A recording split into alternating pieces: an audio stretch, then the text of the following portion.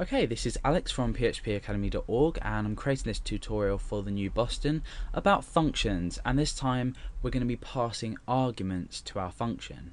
I've already spoken about why functions are useful, but I'll recap.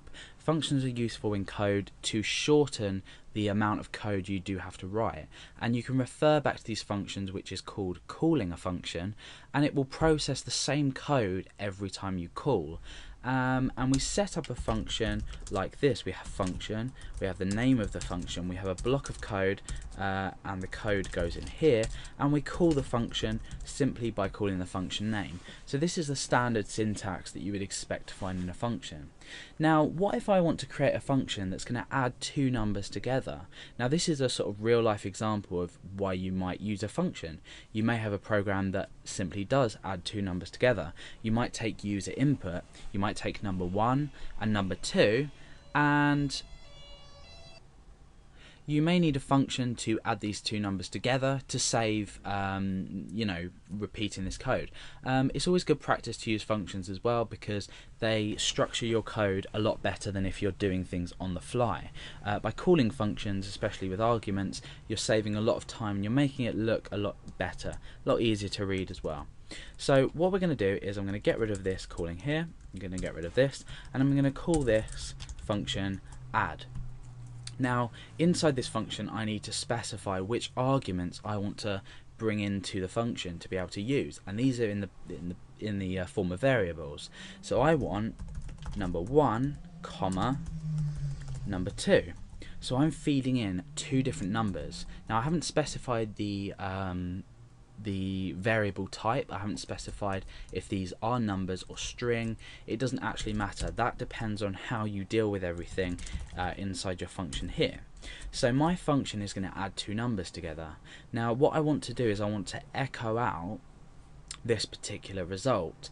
So I want to echo number 1. Now this is in reference to this. So the arguments up here must match when you reference them inside your function. So number 1 plus number 2, and then we've just echoed that out.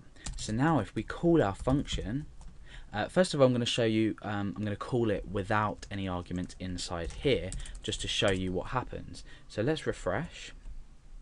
Now you can see that we've got a warning come up, which is missing argument for 1, or missing argument 1 for add. So it's telling us the first argument is missing for this named function, and it tells us where it's been called, and it also tells us where our function has been declared.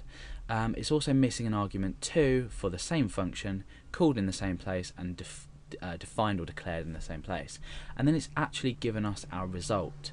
So we obviously want to now include some numbers. So what I'm going to do is up here I'm going to say number, or I number 1 equals 10. I just for me stands for input, so, and I'm going to say I number 2 equals 5. So by the end of this, when we've created this, we should have the result of 15, because 10 add 5 is 15. So we're going to add these two numbers together. So when we call our function down here, we want to specify these two variables. Now these two variables will then be passed through. I number 1 will be passed through to number 1, and I number 2, I number 1 and I number 2 can be called absolutely anything. You could call it sort of num1, n1, anything you wanted, but I'm just using these so we can keep an eye on it.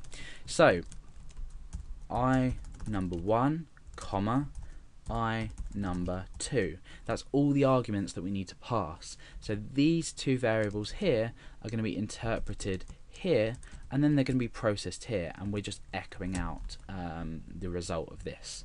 So now let's refresh and see what we get. We get the result of 15. So let's change these variables around a bit. We'll say 22 add 8, this should equal 30. So let's refresh and see if everything works. That's fine. Okay, so now what do we want to do if we're wanting to pass, let's say, a number and a string?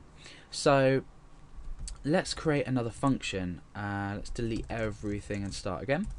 I'm going to create a new function called display date.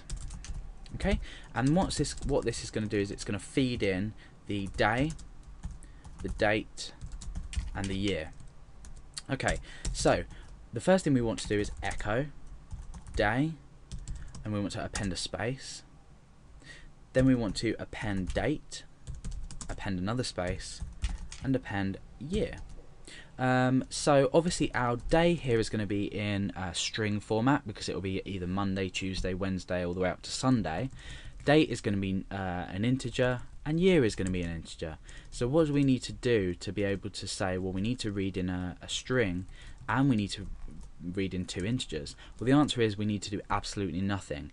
As with variables on their own, PHP is going to handle this for us. So now I'm going to call the function display date. I'm going to type in Monday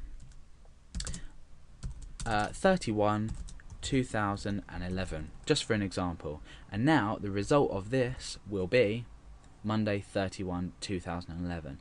So it's doing exactly what we've asked it to do, even if we combine variables. So that's functions with arguments being passed in PHP.